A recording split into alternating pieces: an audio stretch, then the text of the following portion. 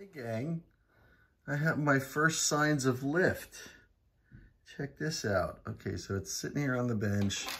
I hooked up my battery pack, just twisted the wires. I turn it on, get it a little push. All right, you hear the noise? That's the screw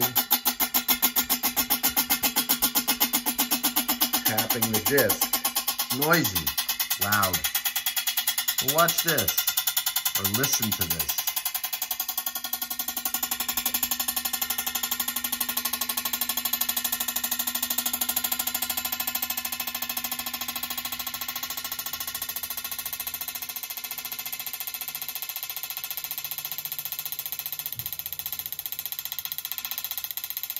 That's evidence of lift. The disc has enough lift that it's pulling it away from the screw. It didn't wear down the metal. If I turn it off, it'll start scraping again. But right now, the disc has enough lift to lift that thin metal disc up away from the screw.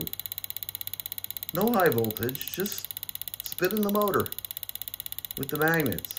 Gives it some lift, and it's enough to deform the rotor so that it doesn't hit the screw. Cool. Warp Drive Tech signing out.